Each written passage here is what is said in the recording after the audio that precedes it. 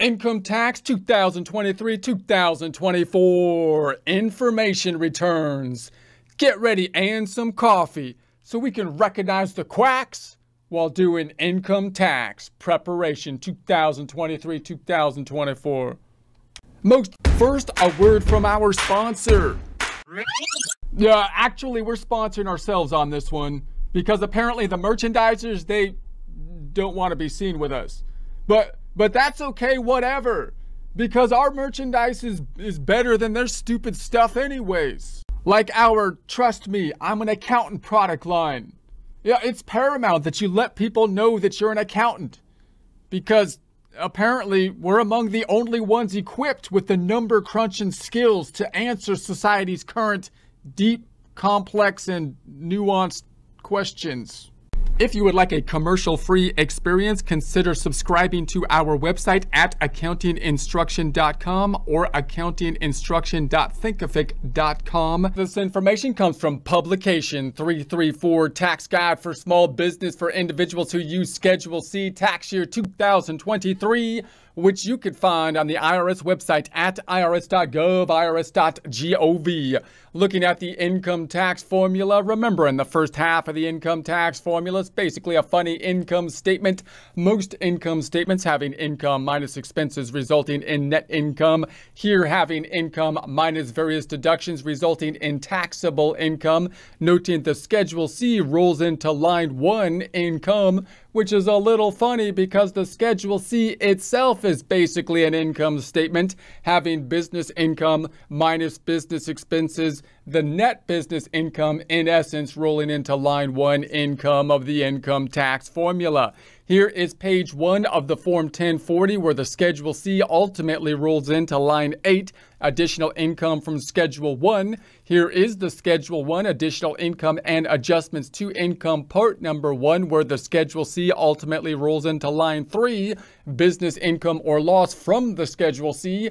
Here is the Schedule C, profit or loss from business, which has basically an income statement format, or P&L, profit and loss format, income minus expenses. All right, so now we're going to be taking a look at information returns.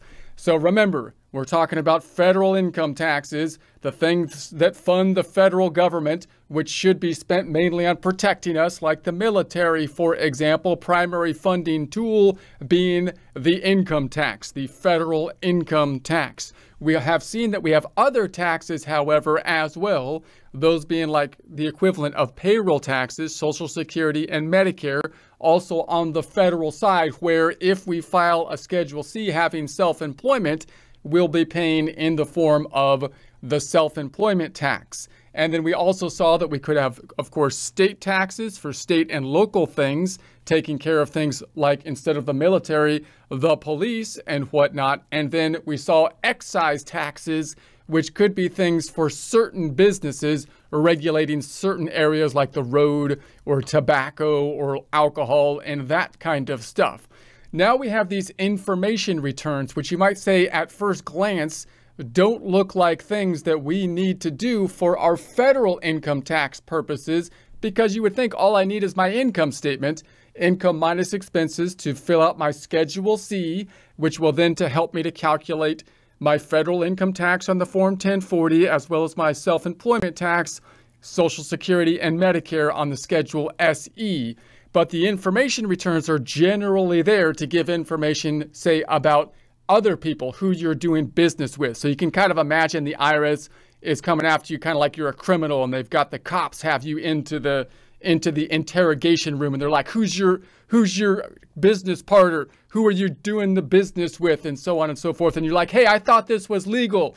And they're like, we know it is, but we still want to know who's in business with you. And it's like, okay, I hired Jane Doe across the street, so she needed some money to support her 4 kids and whatnot. And they're like, okay, give us the information about Jane Doe, so we'll be seeing her at tax time, right? And so, but the idea here, of course, is that, remember, the income tax system is based on when someone makes income. That is when the tax happens. And every transaction typically has 2 sides to it. You've got someone that's paying for services and someone providing the services. So one person is receiving money for services provided, income. That's where the IRS wants to catch it. And the other side is having an expense. In our case, we're a business. Anybody that we're paying money to is something from our standpoint that could possibly be a deduction, good for business, good for taxes at least, lowering our taxable income, but to the person receiving it is income. And so where does the IRS have the leverage in order to track and make sure that everybody is reporting their income? They have it on the person paying. We're the business paying. Therefore, we have a tax benefit if we pay someone from the deduction. So the IRS is going to come after us to say, who are you doing business with? Who did you pay? Because the person receiving the money has the income, and the IRS wants to go after them to make sure that they are reporting the income on their side. That's the general idea. If you keep that framework in mind, some of this stuff will make more theoretical kind of sense and be easier to learn. So if you make or receive payments in your business, you may have to report them to the IRS on information returns. The IRS compares the payments shown on the information returns with each person's income tax return to see if the payments were included in income. So you must give a copy of each information return you are required to file to the recipient or payer. So in addition to the forms described below, you may have to use other returns to report in certain kinds of payments or transactions. So for more details on information returns and when you have to file them, see the general instructions for certain information returns. So clearly, where are going to be some areas where you're most likely going to have to give information not only to the person that you paid, but also to the IRS? Well, employees for one. That's going to be the structure that the IRS kind of prefers, an employer-employee relationship, because then they have the most leverage on the person paying, noting that they've been able to force the employer not only to issue a W-2, basically ratting out, right, the wages that were earned by the employee, not only to the employee, but to the government. That's what they really care about. And they were able to actually force the withholdings to happen for both federal income taxes as well as the payroll taxes, Social Security, and Medicare. Now, if they're not an employee, then maybe they're still an independent contractor, in which case you might not have to give them a W-2. You might give them a 1099. Now, you might ask, what if I don't do that? I'm still paying my taxes. I still did my Schedule C. What if I don't give like a W-2 or I don't give you this 1099? Well, then the IRS is going to come after you, right? Then they're going to hit you with the sticks that we're trying to avoid, metaphorical sticks of penalty and interest. And when it comes to like payroll taxes and whatnot, or willfully not reporting the information, it could be worse than, just penalties and interest. They might have other kind of sticks they can wield at you in those cases. Okay. So Form 1099 miscellaneous then. So use Form 1099 miscellaneous information to report certain payments you make in your business. These payments include the following. So you've got rent payments of $600 or more other than rents paid to a real estate agent. Now notice when we think about the difference between a W-2 and a 1099, you might say, hey, as a sole proprietor, I would rather hire someone maybe as a contractor as opposed to a W-2 employee, because if I hire them as a W-2 employee, then I have all this other liability and responsibility of withholding their wages and so on and so forth and reporting the W-2s and whatnot, just from a bookkeeping and logistical standpoint, being a very, tedious task, which is going to cost us money for sure. However, remember that you have to make sure that they qualify as a contractor versus an employee, because if they don't, the IRS is going to tend towards them being an employee. And if you're writing off a lot of money on like contractor expense, because that's what it's going to look like on your Schedule C, an expense for contractors. And if the IRS says, hey, they're in a business where that looks like it would be W-2 employees, W-2 wages, then they could come after you and say, hey, look, you've miscategorized as a contractor. We think they're actually W-2. So you want to make sure that you have that distinguishment correct. And then if they are a contractor, then when you pay the contractor, you're going to want to expense the money.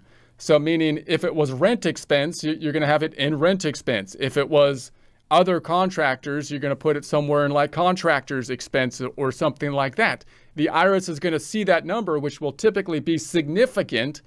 And if you don't have any 1099s you provided to them to support that expense, that's when you can imagine they might kind of come after you. And they're saying, hey, you've got, so then you might try to bury the expense. What if I put it into miscellaneous expense or something, or supplies? Well, that's going to look quite conspicuous, right? Because then you're going to have this huge expense amount in miscellaneous or something, right? So yeah, so the point is that if you have a contractor, you have to issue the 1099s to support the expense that you have on the books. And if you don't, then you're not in compliance, and then the IRS could come after you with the sticks. Now, when do you have to issue a 1099? Usually you don't have to issue ones to people that are corporations, because if they're incorporated, the IRS in theory already has their hooks in them, right? The IRS isn't really worried about like Edison, the utility company, not properly doing their taxes, because they're so big and large that they're actually almost in business with the government, right? They're almost commingled in some, right? So they're not, so they're going to be in compliance with the law without a problem. Generally, it's going to be the people, the little guys, that the IRS is going to be worried about. So if you hire a contractor that's a sole proprietor, that's when it's likely you'll have to issue, say, the 1099, right? So if you had rent, it might be on miscellaneous. Prizes and awards of $600 or more that are not for services such as winnings on TV or radio shows. Now remember, the 1099 miscellaneous used to be the most common one, but they made a different 1099 now, so that the miscellaneous is no longer the one that's probably the default one for normal contractor wages. So this is the miscellaneous. So royalty payments of $10 or more, payments to certain crew members by owners or operators of a fishing boat, amounts paid for the purchase of fish for resale from any person engaged in the business of catching fish. You got to keep those fish catchers in track, man. You also use the form 1099 miscellaneous to report your sale of $5,000 or more of consumer products to a person for resale anywhere other than in a permanent retail establishment. Okay, then we have the form 1099 NEC, most likely the most common 1099 form that small businesses, for example, and most businesses are required to deal with at the end of the year. So at the end of the year, you got to pull up all of your tax information to do your taxes, which is the Schedule C, the Form 1040, and so on if you're a small business, but also provide the information returns, the 1099. So we've got the file Form 1099 NEC. That's non-employee compensation for each person in the course of your business to whom you have paid at least $600 during the year in services performed by someone who is not your employee. So if you're thinking, are they an employee or not? If they're not an employee and you're paying them for services, then most likely you're talking about a 1099 NEC. So that including parts, materials, etc. And then cash payments for fish or other aquatic life you purchase from anyone engaged in the trade or business of catching fish, or payments to an attorney. So you must also file Form 1099 NEC for each person from whom you have withheld any federal income tax. Report in Box 4. Now, normally with the 1099, you don't have to withhold the federal income tax. That's the point of having the 1099 as opposed to the W-2. But if the person that you're giving the 1099 to, for example, doesn't give you the necessary information to rat them out to the IRS, like they don't give you the Social Security number or their EIN number, the IRS can't go after them. So then the IRS is going to say, well, we want you to withhold the money from them for us in that case, because we can't properly go after them if they don't give us that information, and it's your responsibility to get that information because we said so. So under the backup withholding. So caution, if you use 1099 NEC to report sales totaling $5,000 or more of consumer products, then you are required to file Form 1099 NEC with the IRS by January 31st. Then we've got the good old Form W-2. So obviously, if you have employees, remember how complicated this has gotten over the years, because I think people kind of lose track of what things were like kind of before and how much. Because if there were no laws that are kind of governing these withholdings and whatnot with the payroll would be as easy as paying the utility bill for a business. If you're a sole proprietor and you pay the utility bill, what do? You just write a check, decrease in the checking account, and the other side goes to utilities expense. If you had an employee back in the day, and you're just like shake hands and you're like, okay, I'm going to pay you so much at the end of the week based on what you do, then the transaction from a bookkeeping standpoint would be very easy. We would just simply say, okay, now I'm going to pay you what I agreed on, and we're going to say cash goes down and we have payroll expense.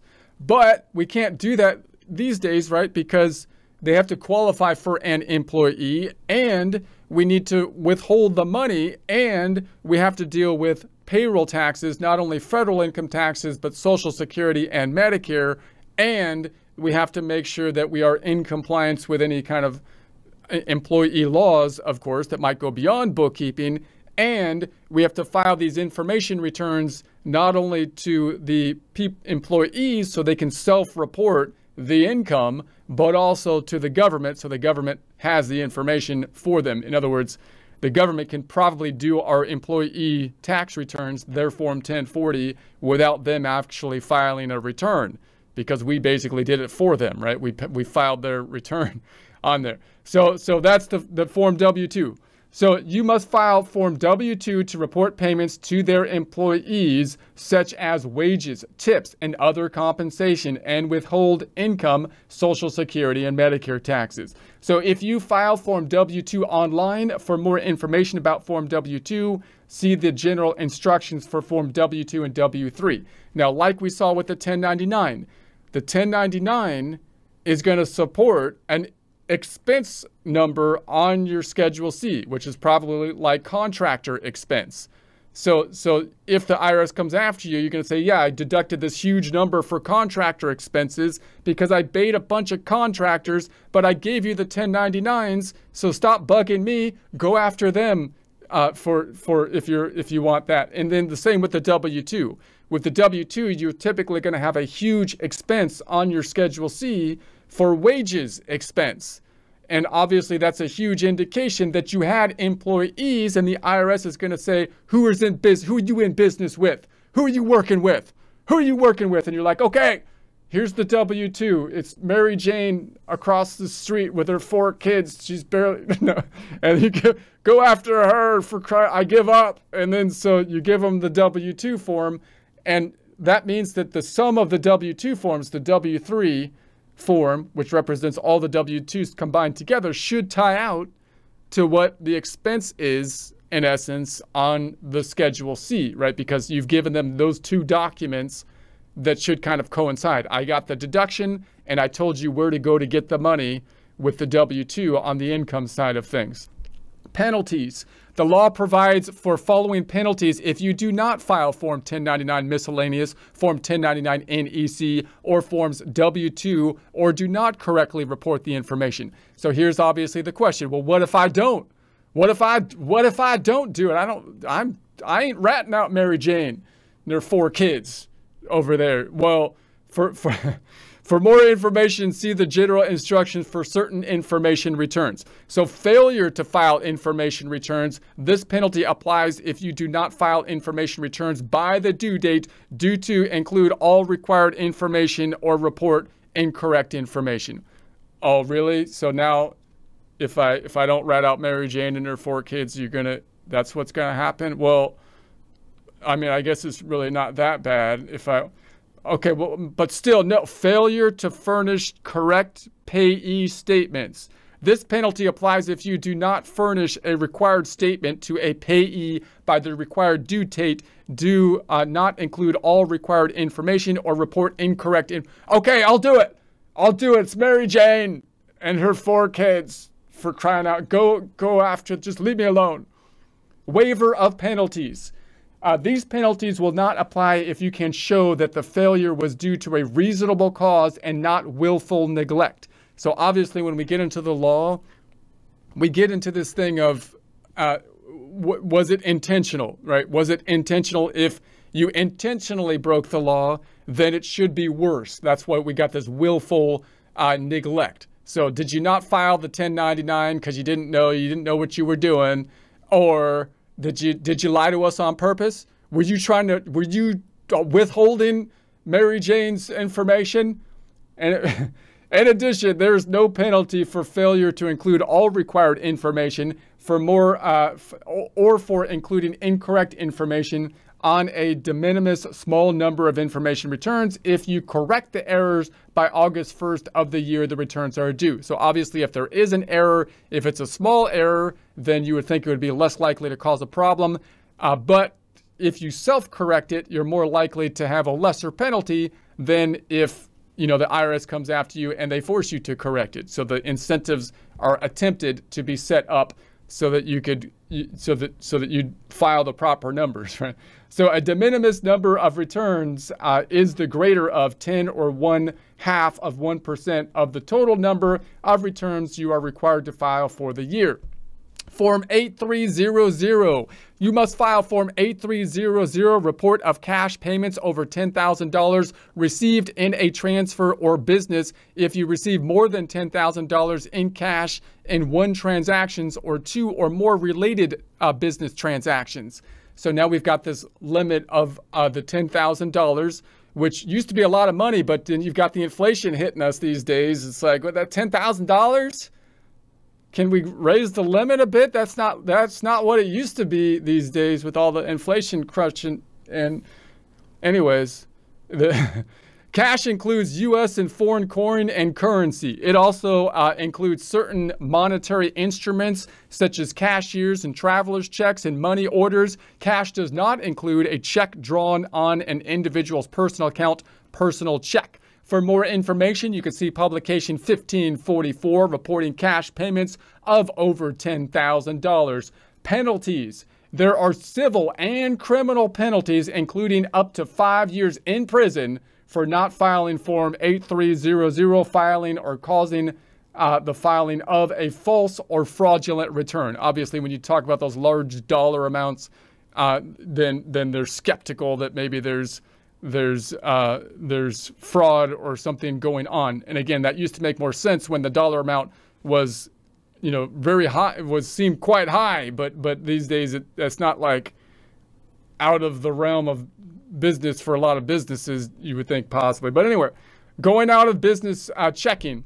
So the following checking highlights the typical final forms and schedules you may need to file if you ever go out of business. Now remember that setting up the business sometimes is actually easier than removing or stopping the business, especially if you have set up things like an EIN number and a separate legal entity rather than having a Schedule C like an S corporation or an LLC or something. So just a quick reminder that if you are stopping business, you want to make sure that you do it properly so that you don't have the ghost of the business following you around and just ruining your life going forward, right? When you move on to a new step in your life, you would like to close the door on the last one so it doesn't keep dragging you back in, trying to suck you back in.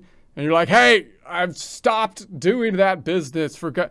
So anyway, so if you are liable for income tax, then you may need to file Schedule C with your Form 1040 SR for the year in which you go out of business. You might have to indicate on the Schedule C that this is the last year, for example. So file Form 4797 with your Form 1040 SR for each year in which you sell or exchange property used in your business or in which the business use of certain Section 179 or listed property drops to 50% or less. In other words, if you bought equipment, depreciable assets, and you're stopping the business, you might be selling those assets, which means you're going to have to deal with the sale of depreciable assets and have to deal with the depreciation, which could include 179 calculations that you took when you put when you bought those things. File Form 8594 with your Form 1040 or 1040 SR if you sold your business. SE tax.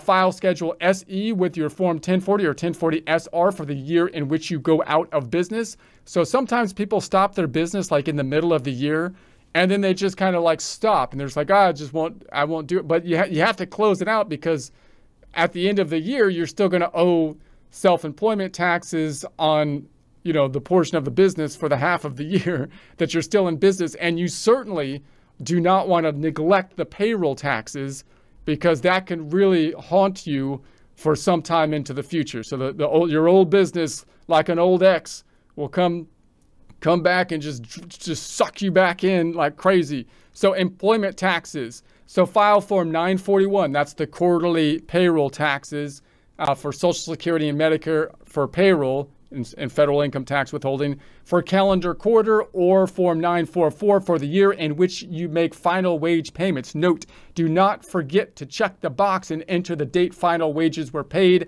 on line 17 of Form 941 or line 14 of Form 944. File Form 940, that's also a payroll tax return, of course, for the FUTA, federal unemployment tax, for the calendar year in which the final wages are paid. Now, if you didn't have any employees, meaning you just had yourself and you paid your payroll taxes in the form of self-employment taxes, no W-2s and whatnot, then it'll be easier to wrap that up. But if you do have employees, do not neglect that bit, because that, again, causes problems. You stop in the middle of the year and you're like, I'm just not going to do payroll taxes for the next 2 quarters because I stopped in the middle of the year, and I'm not going to do my year-end W-2s and the W-3 and so on.